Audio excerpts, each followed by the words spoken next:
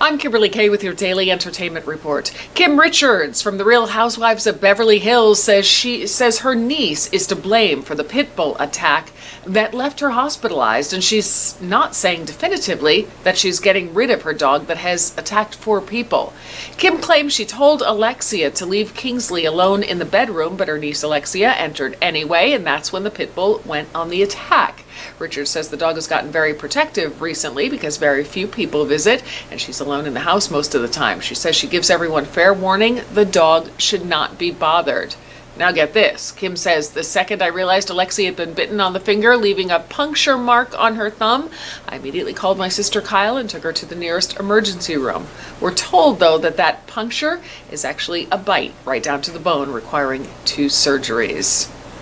After wandering around homeless, Amanda Bynes is in desperate straits with no place of her own to live. Amanda crashed on a sofa in the middle of the Beverly Center in Los Angeles. There are pictures of Amanda out like a light Thursday morning in the middle of the mega mall.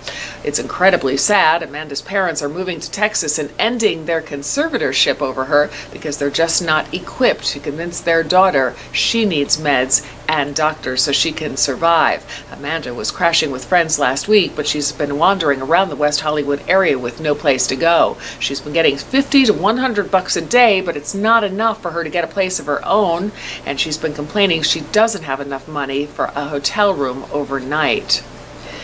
Well, the parents, Michael Strahan hates to see her go, but he loves the look of $23 million in the bank, so he's finally ready to part with his most beloved and prized LA area mansion. TMZ Sports has learned the NFL Hall of Famer is pocket listing his Brentwood pad, which buyers have been drooling over ever since Michael and Nicole Murphy broke up in August. Real estate sources say Michael is emotionally attached to the 15,600 square foot palace he just bought in December for $16 million.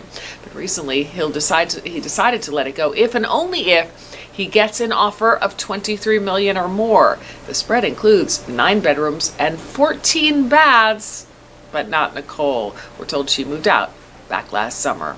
That's your latest entertainment news. I'm Kimberly Kay.